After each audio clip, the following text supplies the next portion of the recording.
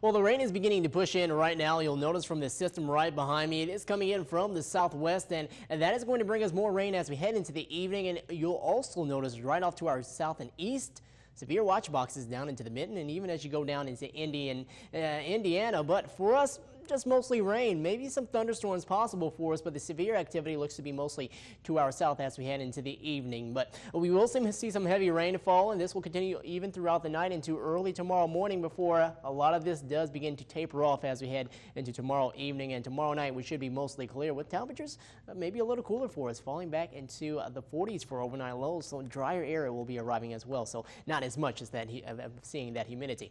Currently at 61 degrees, winds coming out of the northeast at 9 miles per hour, but a lot of clouds and rain on the increase for us. And here a look at your temperatures right now at 61 in Marquette, and farther off to the west, seeing more of the 60s in Ontonagon at 60 degrees, only at 55 in Ironwood. And farther to the south, here in Florence at 73 also in Menominee, and quite a wide spread of temperatures as you go farther off to the east as well. 55 in Munising, 61 in Escanaba, while at 61 in Ishpeming, and at 73 in Iron Mountain.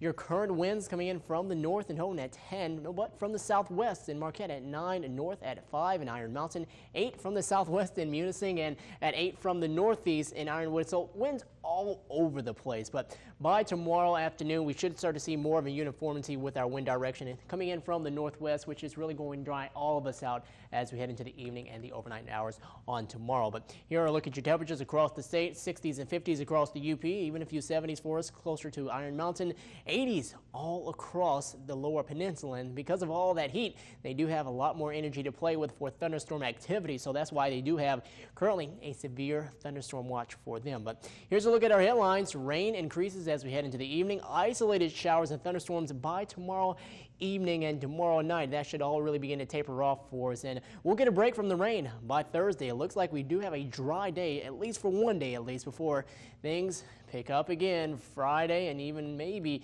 seeing some early Saturday morning, but it does look like most of it will be out of here. So for us in central, maybe western UP, seeing mostly sunny skies as the system that will in fact impact us on Friday moving out of here. But here's a look at our setup right now. Area of low pressure working its way off to the east. Very warm air still off to our west. Not really going to see a huge cool off from this. Just some drier air in place, and temperatures will still be in the 70s for highs even as we go into our Thursday. But not going to be noticing any of the rain. That should be out of here. And for your forecast tomorrow, here comes the rain beginning to push its way off to the east, and they'll be dealing with it more, while us maybe a few showers and thunderstorms early tomorrow morning before seeing more of that clearer sky. But your pollen forecast, here it is. Not too bad for us on tomorrow with the rain that will be in place for us, but really picks up once again as we head into Thursday. Dry, sunny skies leading way to a high pollen forecast for us there, and Friday still moderately to high as we go into our Friday. But hey, as we go into Friday evening, starting to see more of that rain, so that should start to push back down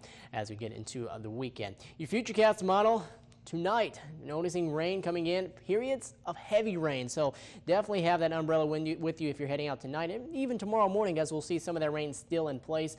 Maybe a few light showers as we head into tomorrow afternoon, but generally we should be dry, seeing more of the drier conditions as we go into our afternoon on Thursday before Friday. Here's our next system that will be impacting us with rain once again and pushing through going into Friday night.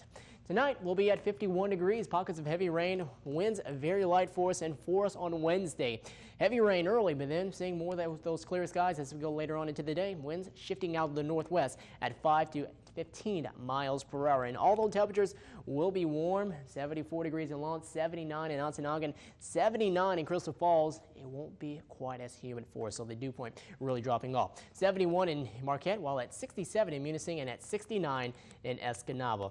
Your bus stop forecast, we'll be looking out for a few thunderstorms tomorrow morning. 51 degrees, winds out of the west at 5 to 15 miles per hour. And your 7-day forecast, a high of 71 on Wednesday, 72 for us on Thursday. But seeing more of that cool off by Friday with that cold front that will be entering with thunderstorms and rain.